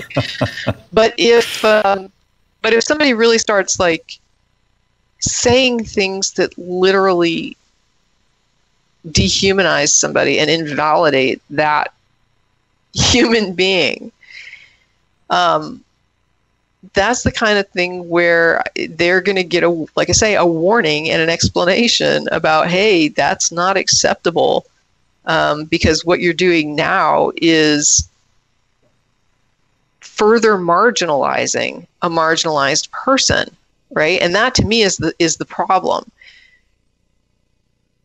There is some speech that marginalizes, and that speech contributes to marginalization, right? This is how you identify the target. You identify your target with a slur or with some dog whistle that lets you know that this person is your target. Now, you can target me for things that aren't going to marginalize me, right? You could say, if somebody wanted to say, oh, you're a liberal, well, that doesn't liberals aren't marginalized, right? It's like, okay, fine, you've identified me as like some other, but it's not some other where you're actually damaging me. But if you start to identify me as some hysterical female, now you're using marginalizing language, right? You're using language that basically says these are those people that are like this and they just can't reason and you're throwing down this thing that basically is intended to diminish me as a woman, human, right? You're saying that this is this thing where you can just dismiss me because of my gender, and it's not, and as a group that does have problems with particular social metrics, right? Like I am in a demographic, even though I do well as a woman, I know that statistically there are areas where women do not do well. And for that, to go ahead and start using the types of language, like either slurs, gender slurs, or dog whistles that let people know you can just diminish and dismiss this person because they're a woman. And that's, a group that has been traditionally and historically dismissed, that didn't have a vote, that couldn't hold office, that really, couldn't at some times have, access to their own funding, their own money, take out a loan from a bank. It's, so there are certain, when you have a group that comes from a traditionally marginalized segment that is still marginalized today, either greatly or, still in some regards, I look at that as when you start to use language that identifies them as that target, you're contributing to all that whole system that is the problem, that is dehumanizing them in a way that's immoral, and also in a way that strips them of quantifiable rights and opportunities. That's an encouragement I'd like to give to other people. You get to determine how much awfulness happens on your page. And if somebody's genuinely there to be abusive, you're like, don't let the door hit you where evolution split you. All right, well, just... But I do though, want to stress that point that the, abuse there is abuse in the form of just being mean to people or being offensive to people. And then there is abuse in the form of actually doing harm by further marginalized groups, which is a whole different thing, right? Offending me doesn't have quantifiable damage with it, but marginalizing people does, right? When you marginalize them, we can start looking at the statistics about what happens to this group as a marginalized group and how they're suffering from social, negative social metrics. And when you're using targeting language toward a group that's marginalized, you're contributing to that. That's part of the systemic problem. Now, how much of that is subjective? I mean, some of it's pretty easy, but then are we subject to the biases of the recipients and where their lines are subjectively drawn? I mean, that gets a little sticky. How do you make those determinations? While I think that you could get into a gray area, that's a really good example of something that just happened to me recently. So something had occurred in the media, and I saw an interview where a black guy had said, this is not something I felt like a white person should say. And when I went on Twitter, I started to look to see what's on the feeds, what is the community saying about it? Well, some folks in the community were saying, this is perfectly okay, and white people just need to stay out of this. And there were other people who were saying, I find this just like infuriatingly angering, right, to me as a black person. And there were other people who were like, you know what, I'm willing to let it slide, but yeah, it annoyed me. So here's what I would say. If I'm a white person and I'm going to say a thing, and that thing is going to be taken by some of the marginalized group as completely infuriatingly out of line, and by others in that group as annoyingly out of line, but they're not going to call me out on it, but yes, they're going to see me as a racist. And some of that group is going to say, yeah, whatever, I don't care. I don't see the problem. Do I want to say the thing that is going to make members of that group feel more marginalized? Like how much is it, how important is it to me to say it that way or to make that specific comment? Can I not say what I want to say in a way that doesn't result in that? Can I not rephrase the thing I'm going to say? Do I have to say that thing that way? Or can I be more sensitive, right? And so when I look at that, there's a question of cultural sensitivity and context, right? So for example, if I'm in a all-white group and I make an offhand comment, or let's not even say me, let's just say, person X likes to tell jokes about lynching. The jokes are always about white people. The jokes are always told in the proximity of white people. Is anybody in that crowd going to feel personally threatened by any of that? No. Would it be okay for him to say, since nobody ever gets upset about it, I guess it's okay to say this in a group of black people? Or would that be a different context? Oh, it's just not a rhetorical question? Yeah, it would be. Yeah, it's not okay. Absolutely. Right. Now, so there can be a thing that I can say that is okay to say, but then when I say it in a particular context, now it's not okay to say it anymore. And part of that has to do with the historic implications of what these things mean to particular demographics versus what they mean to a demographic that never had that threat hung over their head, right? So we have a situation where lots of people were lynched in the past, but in general, white people were lynched for things that they were accused of as opposed to just, being white.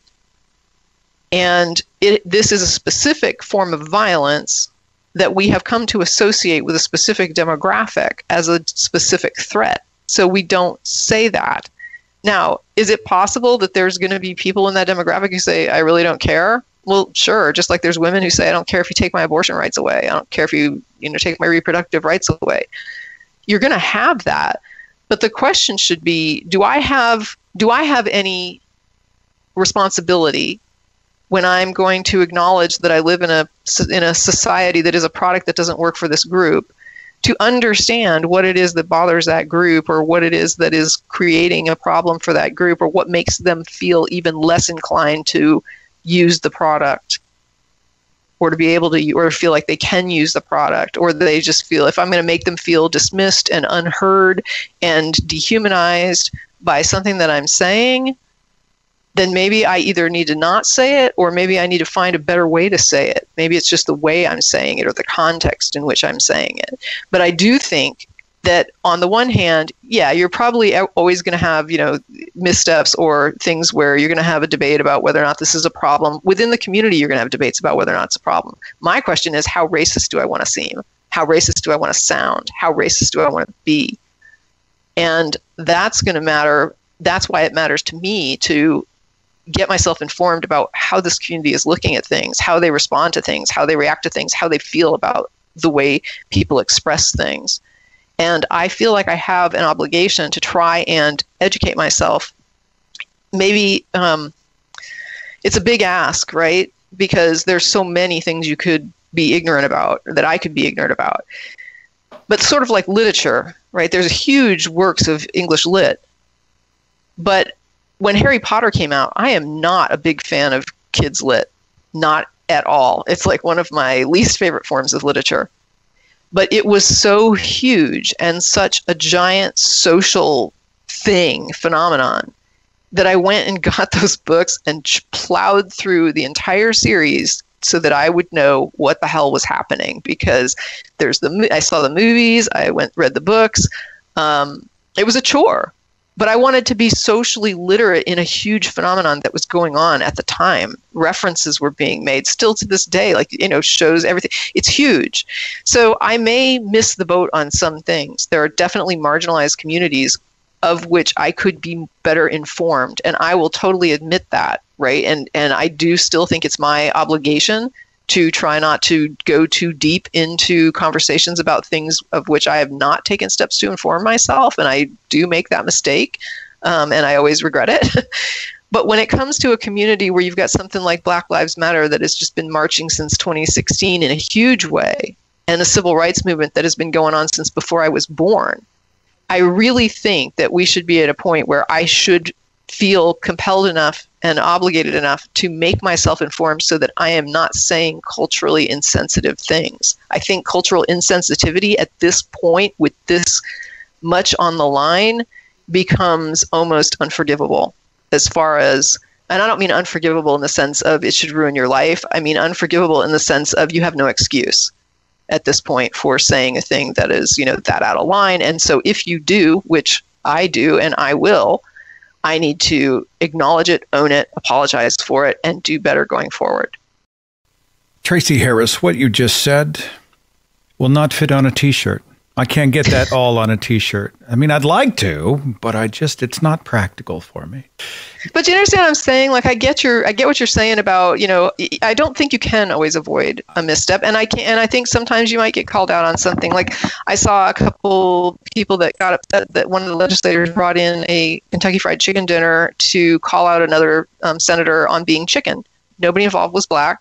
But there were a couple people in the Black community. I watched them talk about it. They said it was racist. They didn't really explain why.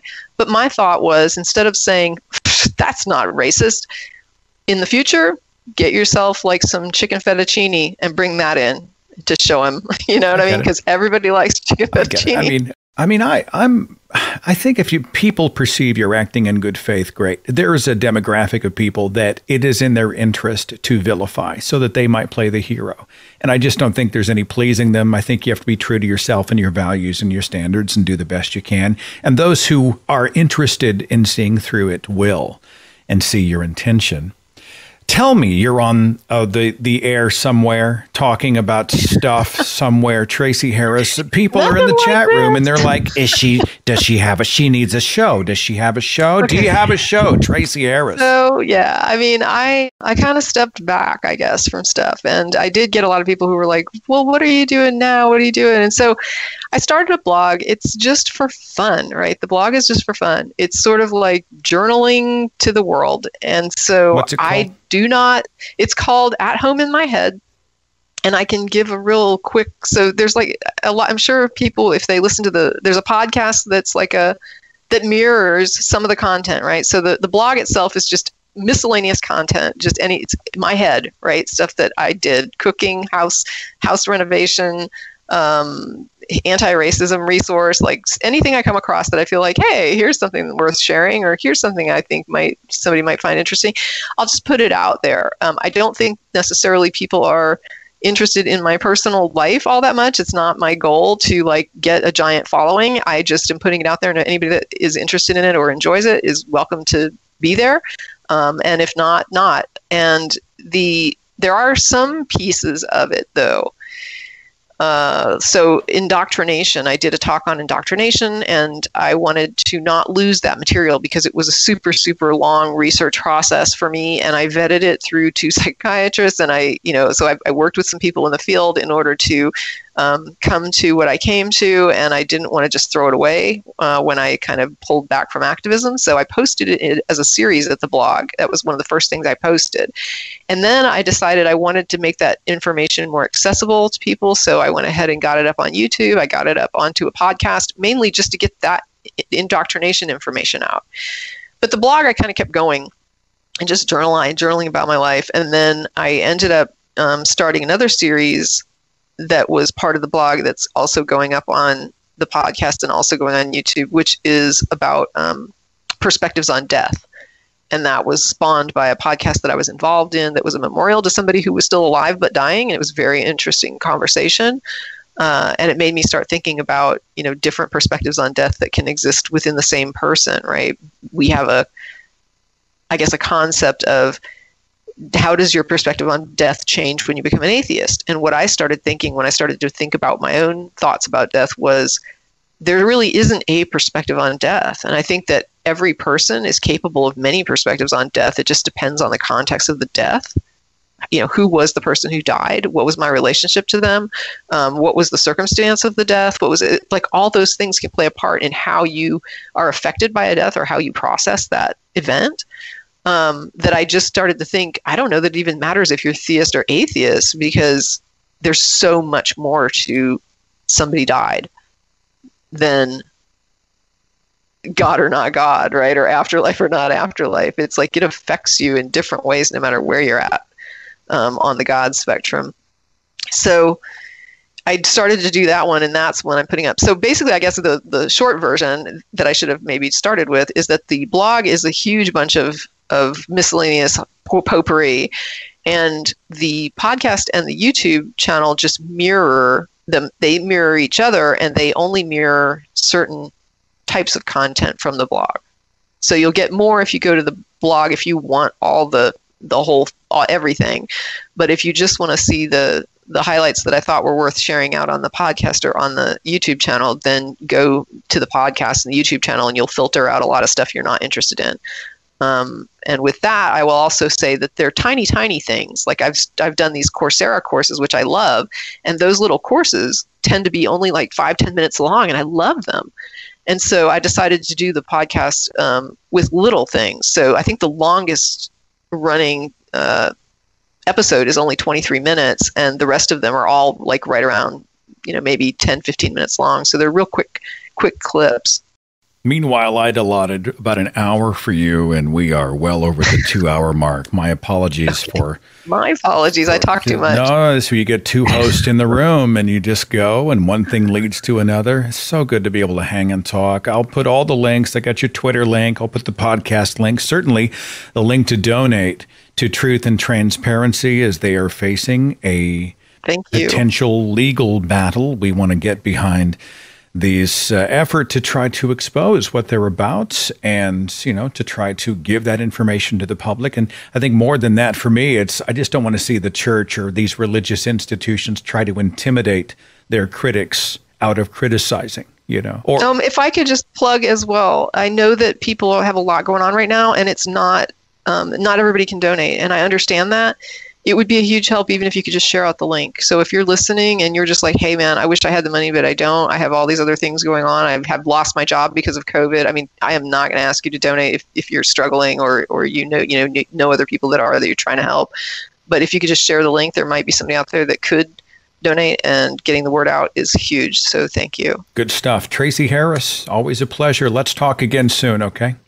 Thank you so much. It was great getting to connect with you again. You bet.